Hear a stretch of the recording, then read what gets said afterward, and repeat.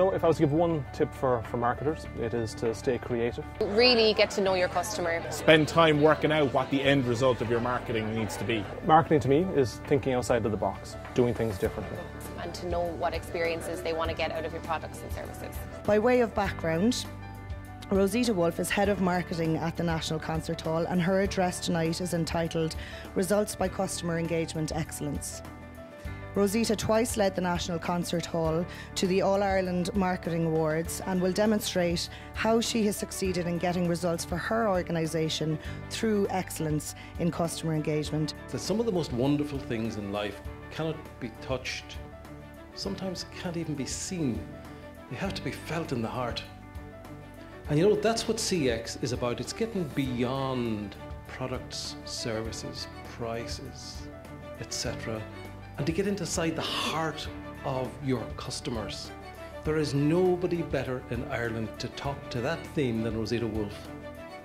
I feel right at home here actually on the stage because there's a sheep and there's pallets and there's grass. So I grew up on a farm, so it's like great classical music and this.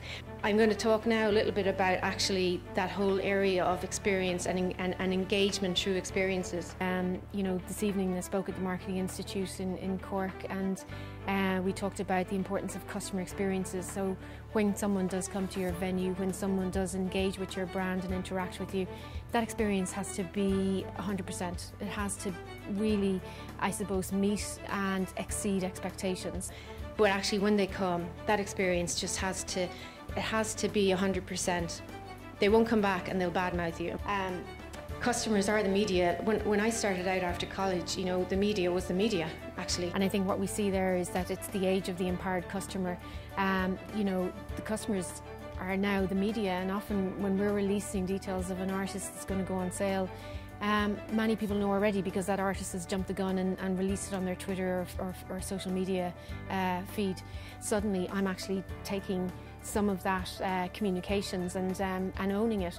And I think that for many organisations we need to recognise that and recognise the power of customer communications and how much they control. The new buzzword, journey mapping your customer journey, is the latest thing, and you know, it's an important exercise for anyone here to do. In the context of tonight's presentation, I talked about journey mapping, and it's something that we do in the National Concert Hall. It's a relatively new phenomenon, and it's actually mapping the journey that your customer goes on from the point of, let's say, where you announce a concert, the booking process for tickets, the planning around that event. Make sure it's effortless. If it's effortless, you'll engage them and it'll be a great experience. We would see straight away when we have a problem with a show by a comments on Twitter. Literally within one or two comments you suddenly know you have a problem, and you can react early and you can be ready and be proactive. Don't forget about the customer, and above all, don't forget that they know what they want. They know what they want to hear. They know what they want to come and see, and talking from an events point of view. So research, research, research, and then when they do come, make sure the experience is super special. Thank you very much.